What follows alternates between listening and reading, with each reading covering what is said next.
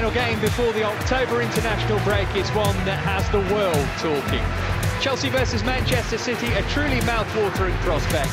Two teams in superb form, scoring goals by the bucket load and providing the sort of entertainment that has onlookers purring. Hi Chelsea fans, what a performance at Atletico. What a night, but another big match is coming up. Man City, first against third. No David Luiz, no Aguero. Chelsea must close the gap. That's why 3-1 for Chelsea.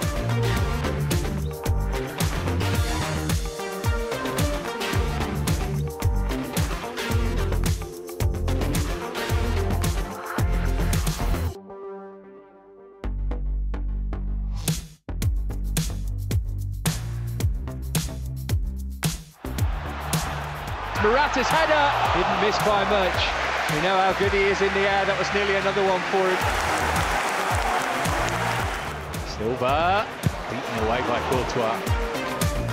Obviously disappointment for all the Chelsea fans for Morata having to go off. I guess it looked like a tweak of the hamstring. Bruyne's corner. Oh, what a save from Courtois. Powerful header from Fernandinho. The break at the bridge is Chelsea 0, Manchester City 0. Hazard in space. Hazard across goal, beaten away by Edison.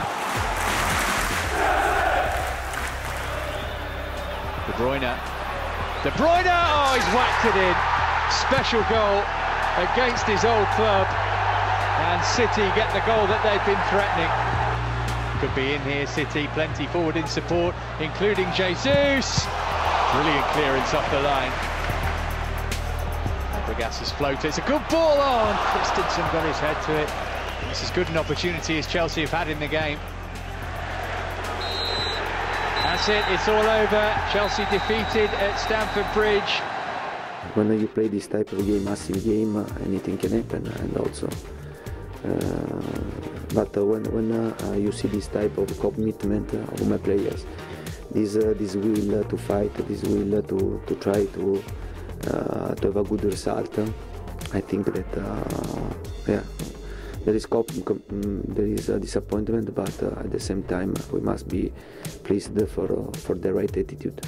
I think we all wish ourselves more from this game to get closer to the Manchester teams, and today, yeah.